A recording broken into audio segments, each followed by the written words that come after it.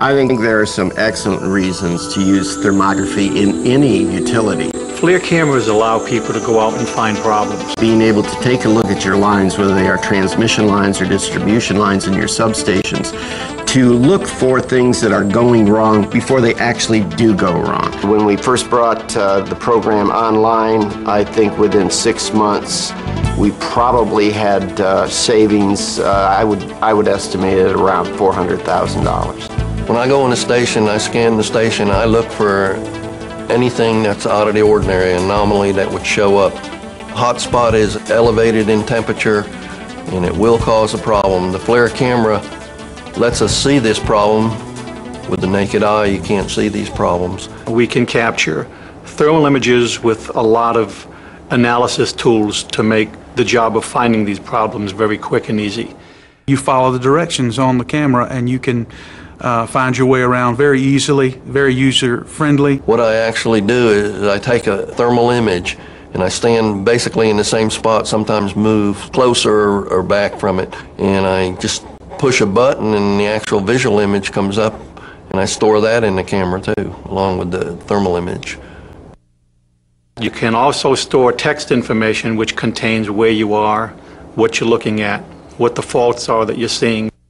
It's easy to use the reports by being able to take the actual thermal image and dropping it into a report, and also taking the visual image and drop it right beside them. So it's a tremendous time saver. I can do a 50-page report and have it assembled in about 15 seconds. Flir Systems makes a complete suite of lenses for both their P-series cameras and the E-series cameras. The lenses are very easy to interchange. When you need to add an additional lens, it just plugs in and have a quarter turn, and it's automatically sensed by the cameras. One of the things that we wanted to address very early on with our thermography program was our key accounts. I offered the service to them to look at all their machinery, all their moving machinery, and all their electrical equipment.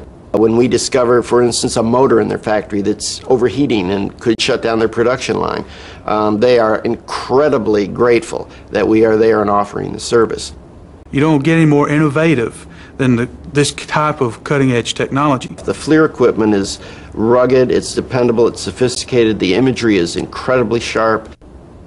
I would absolutely recommend a program of this nature for other utilities, both for distribution and substation or transmission work and for customer service work.